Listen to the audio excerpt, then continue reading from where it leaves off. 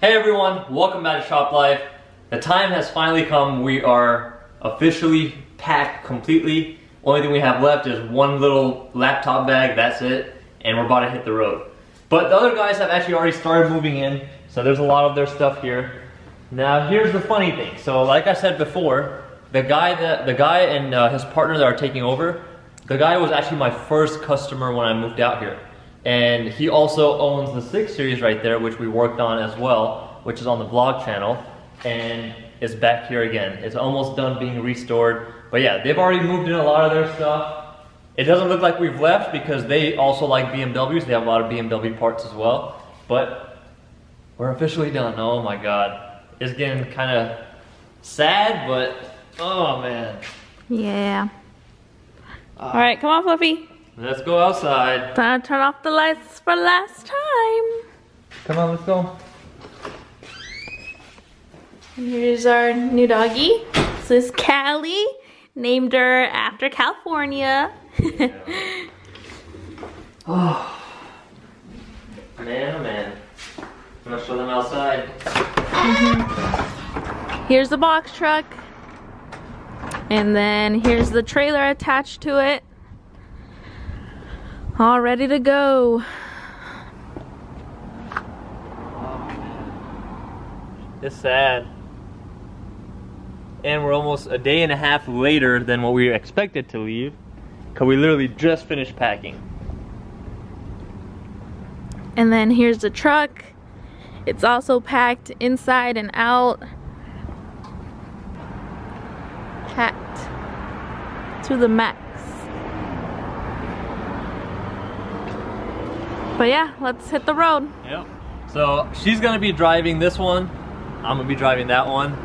We'll see how everything goes. I mean, it's overloaded to say the least. I mean, the box truck is completely packed.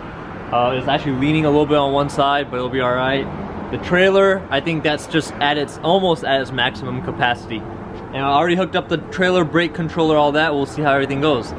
We'll get some footage while we're on the road. She'll be following me the whole time. All right? You don't have a choice. You're gonna be going like 30 miles an hour. Oh man. All right, before we even start the trip, let's go and address a few things before everybody starts going crazy in the comments. First things first, why did we put the trailer on the box truck when I already know that the box truck is overloaded?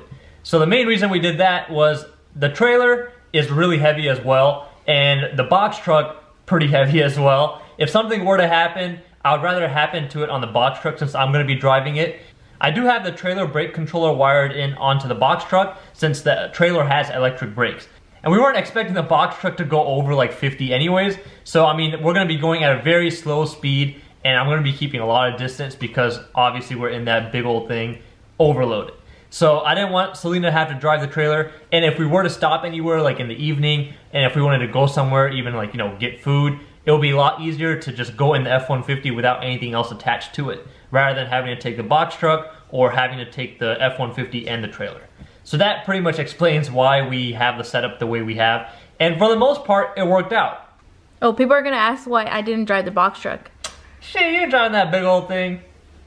Well, I mean, let's put it this way. This is the first time she's actually driving the F-150 at a long distance as well. So I mean, we don't want to overwhelm her. And she's gonna be following me. I didn't want to follow her just cause like, you know, you guys get it. It was just a lot better of a situation for me to have all of the things that could potentially go wrong, have it on my vehicle that I was driving, rather than having to worry about what's gonna happen to her if something were to go wrong. Foreshadowing. Oh, so you were risking your life for me? I was risking it all for you. Alright, but yeah. So day 1 and day 2 were fine. We were driving. No problem. So day 1, we didn't even drive that much. We wanted to do like, you know, a test run. So I think we got to like somewhere in Arizona close to Phoenix and we spent the night there. And then day 2, we drove all day. Going at or below the speed limit, you don't really cover much ground. Our usual time limit for the trips is usually 48 hours. We're usually there, including our stop in the night. So this time it took a lot longer than that. But the first 2 days, uneventful. That's why we didn't record too much. However, on the 3rd day, this happened. So we are on the side of the road. I saw some like rubber little pieces flying at me. So I told him to pull over, and it turns out that it looks like the two tires are over here. Seem like they're about to blow. So good thing I was behind him and I told him on time, because that would have been bad. So right now he's trying to figure out what we're going to do, basically, because we're in the middle of nowhere. There's nothing here. I'm not sure how close the nearest city is, but yeah. Oh my gosh. And how I don't even know how he's gonna jack up that box truck. Oh my gosh. This is not good. I will update you guys when we know what to do. So he just came, and I didn't record him because he's all stressed and stuff, but he said, I told him the only way, he can't take the tires off here if he wants to take it to Walmart, which is 18 miles away. Like right here is too dangerous. So I said that road right there, if he can somehow go over there. But as you can see right there, it dips down, and he thinks the trailer's gonna get stuck. But over there it looks kind of like a little bit better, so that's what he's going to try to do. And oh my gosh. So let's see. Oh my god.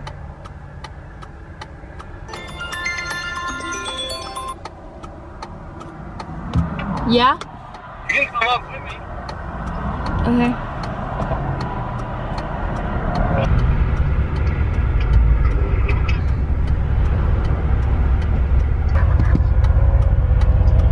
What are you trying to do? Trying to figure out a flat spot where I can go. These are not flat enough. What if you go like at a super angle? Up here, I think it's getting flatter. Okay. Alright, I'll try to go from right here.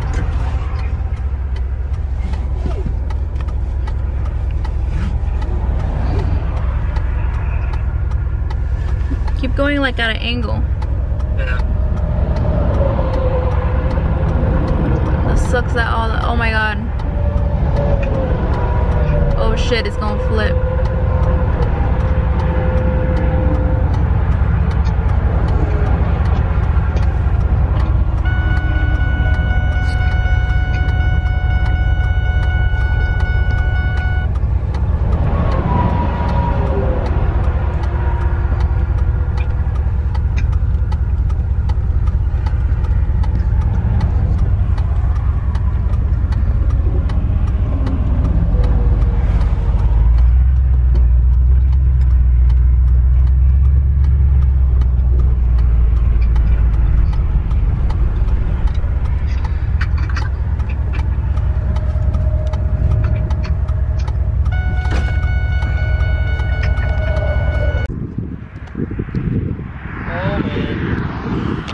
See it.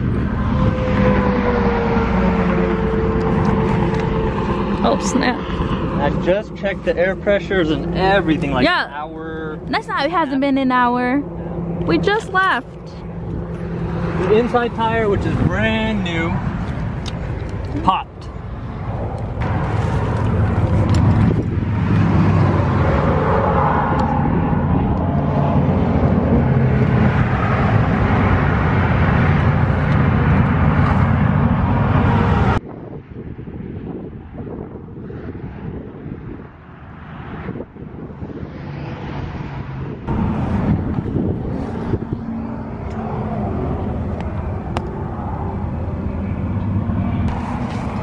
You need more wood than that. I'm just taking some weight off.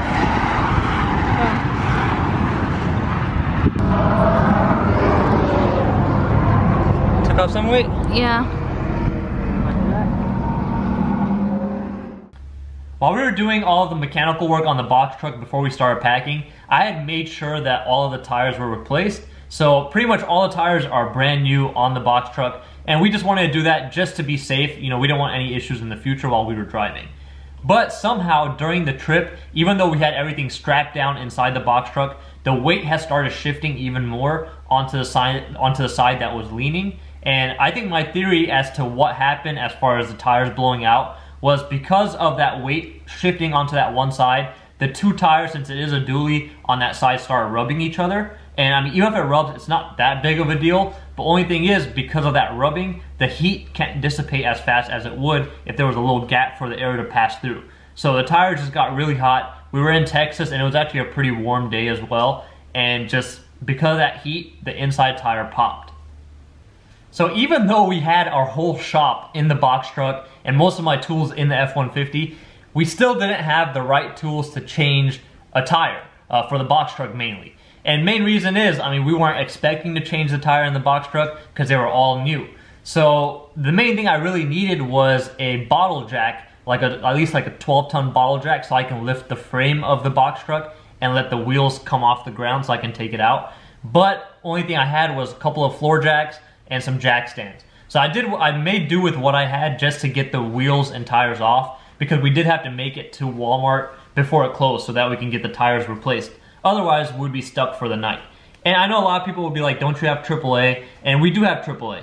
But that really wouldn't have helped much, because by the time they got there, Walmart probably would have closed. And on top of that, we didn't have a spare wheel ready to go on to the box truck. So regardless, only thing they would have been able to help us with is to jack it up.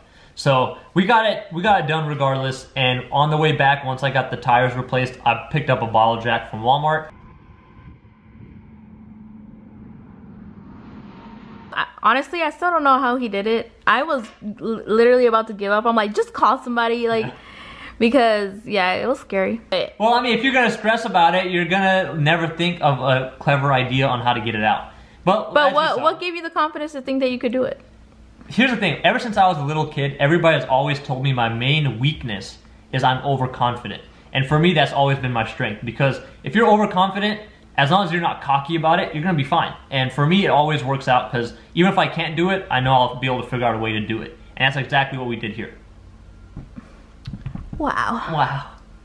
Come on.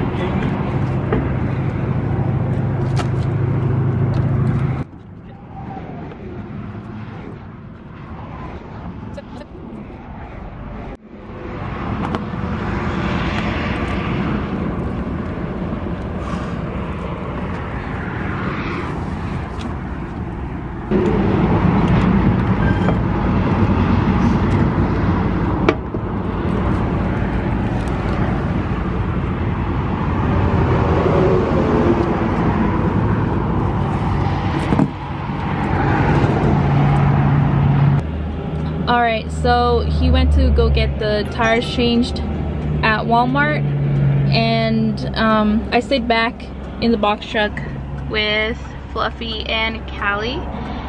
So yeah, he told me to go with him, but I said no, I will stay back here with the box truck to take care of it, just in case. You never know.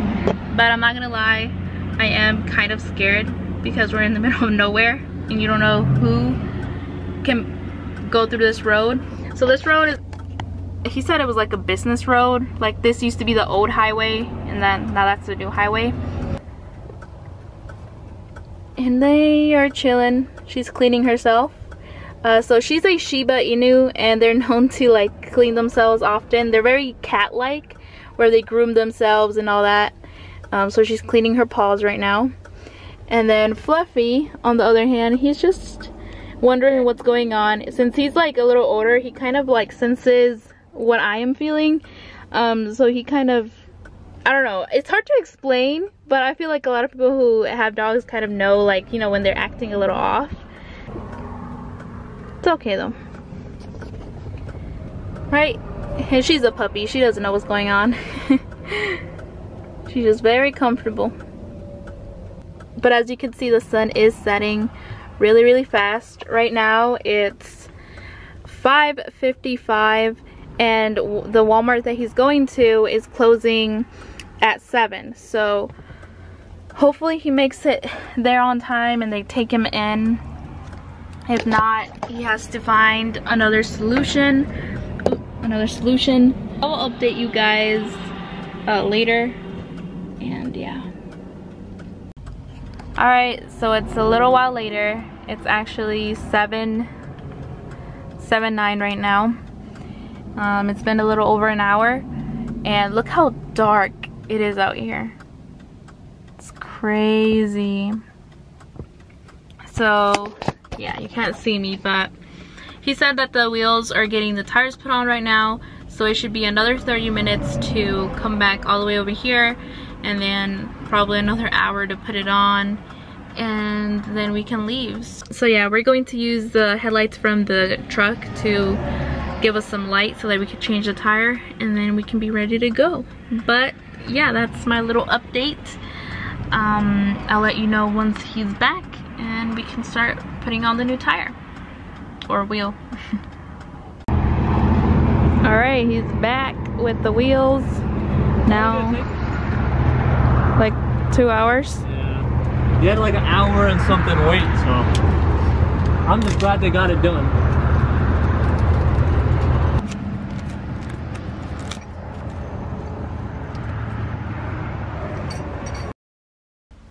Okay, but now the next thing that we had to figure out was, because of this weight that was shifting in the box truck, we didn't want the two tires that we just replaced to pop again, because we still had like almost 18 hours left to go. So the next day, since it was already nighttime, we decided to actually donate a bunch of stuff out from inside the box truck. So we stopped at a Habitat. We had a couple of building materials that we had in the box truck, and a few other things that were just, you know, had a lot of weight on that side. So we literally had to take out about half the box truck, unstrap everything that we had so like carefully strapped together. But we finally got all that out. We wasted a few hours on that as well. But it probably was the main reason we were able to make it back to North Carolina without the other two tires popping again. Right, we're at the store. We just took everything out. I didn't vlog it obviously because it was a hassle to get it off. But they're out. As you can see, he's filling it in with some other stuff, so all this doesn't move over. And yeah, so let's see if it makes a difference though. What a pain in the butt. So freaking Louisiana. It wouldn't be a cross-country trip for us if I didn't get pulled over. We've done about like 20-something cross-country trips since we moved to California 3 years ago. We've literally done about, yeah, I think about 20 or 25 driving cross-country trips. And almost 75% of them I've got pulled over. I haven't got that many tickets. You guys saw my first ticket, which was in Selena's LS3 swapped E46. But we still got pulled over in the box truck, out of all things. And it wasn't for speeding, it wasn't for like doing anything stupid.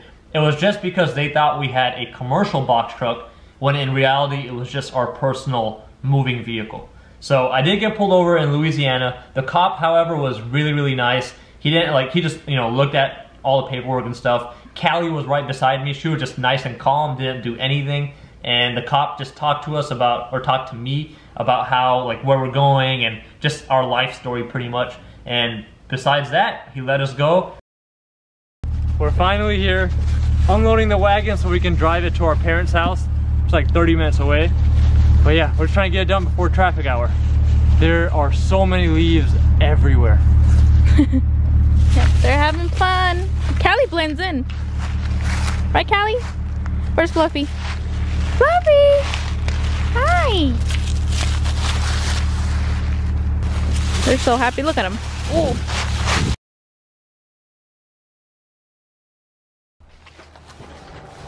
We have arrived. Now we're taking off the trailer so we can unload the box truck. Oh man. Yep, we're just gonna unload everything into the shop for now. And yeah. We have junk everywhere else. We're still renovating the apartment that we're gonna be staying at, which is on top of the shop. So we wanna get that done first before we start organizing all of this. And we're taking all the stuff out of here because we have stuff that we need to use in the apartment. And then we also want to like load up all the trash in here, like the carpet and all of that, so we can go take it out. Yeah. All right, let's see what broke. Let's see how much stuff falls out.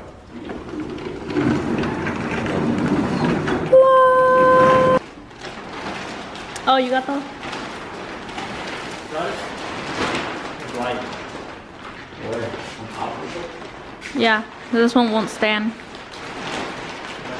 And here's all the stuff. Ooh, something spilled. Oil. Oil spilled. Alright, let's take this all out. So the very next day of once we got to the Carolinas, we decided to unpack the whole box truck. That way we can use the box truck for all of our other property renovations. So the move is finally done, and I hope you guys really enjoyed that whole series. That whole chapter of our lives is finally finished, and now we're gonna move on to better things, hopefully. And we already started doing all the renovations on the property. Those videos will be up shortly. If you guys want car content specifically, make sure you go check out my main channel, Shop Life TV. We're only gonna be uploading most of our personal lives and all of our property renovation DIY that we're gonna be doing on this vlog channel. So thank you guys for watching. We really do appreciate all the support, and we'll see you guys in our next video.